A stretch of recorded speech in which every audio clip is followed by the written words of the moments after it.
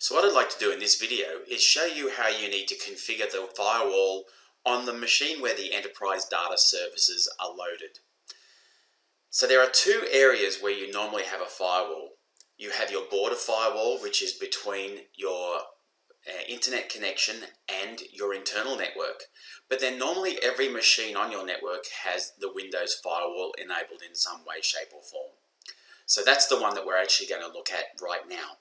So in order to go ahead and configure that firewall on the machine that has the Enterprise Data Service running, you simply go down here to the network icon, right click and choose Open Network and Sharing Center.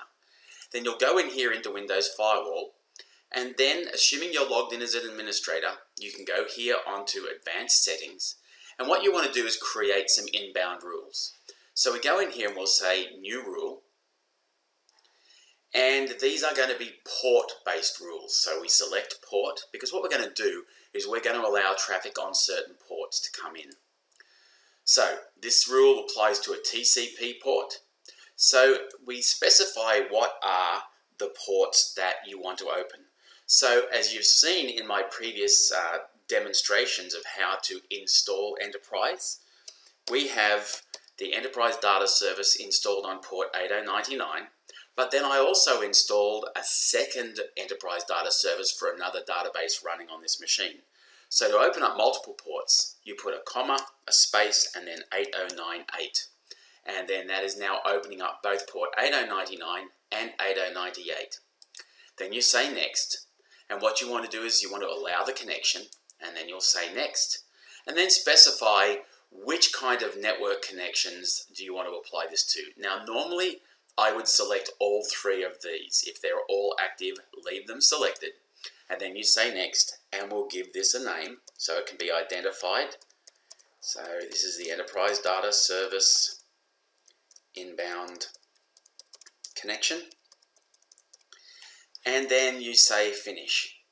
And so now you're allowing traffic to come into this machine on port 8098 and 8099. But there's one other thing you'll also want to do to narrow it down even more, is you only want to allow that traffic when it's coming from the Enterprise web servers. So what you want to do is you want to go here into Scope, and then you want to only allow traffic from a couple of specific IP addresses. So you choose these IP addresses, and then we say Add, and then we put in the following IP addresses, and you can get this from the network documentation.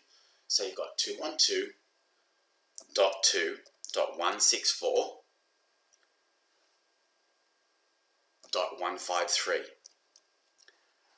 So we'll add that one. And now we want to add another, which is 87.198.206.226, and we'll say OK to that. And then one more, which is 193.153.228. OK, and then you'll say OK to that, and then you'll choose Apply, and that is now done. Say OK, and what you've now done is you have allowed traffic to come through on the local network to those ports. If you don't have those ports open, then the Enterprise Data Service will not be able to communicate with traffic that makes it through the firewall. Now, when it comes to the external firewall, there are way too many different firewalls that you could potentially be utilizing. But there's a couple of basic rules. The basic rule is this. You need to determine what is the local IP address of the machine where the Enterprise Data Service is loaded on. And you can get that by once again going down here onto Open Network and Sharing Center.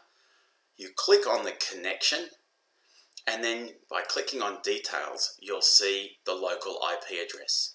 So in this case, I've got a local IP address of 192.168.1.78.